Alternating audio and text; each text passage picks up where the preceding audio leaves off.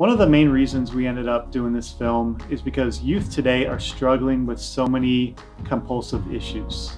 Some may call those addictions, others may call those unwanted behaviors, these struggles, these behaviors they've tried to stop but they can't. It could be anger, it could be porn use, it could be overeating, maybe it's putting identity in your performance and how other people perceive you. And then in addition to that, so many youth today are struggling with compulsive anxiety, depression, this sense of overwhelm, this fear and sadness.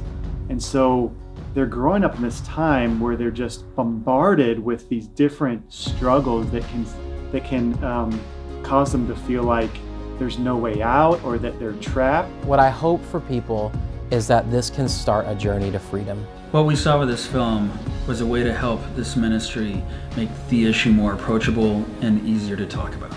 The Jesus Film Project is all about partnership, and we are so excited to partner with Josh McDowell Ministry and the Resolution because they are leading the charge in helping people around the world deal with compulsive behavior and move forward and find victory in that.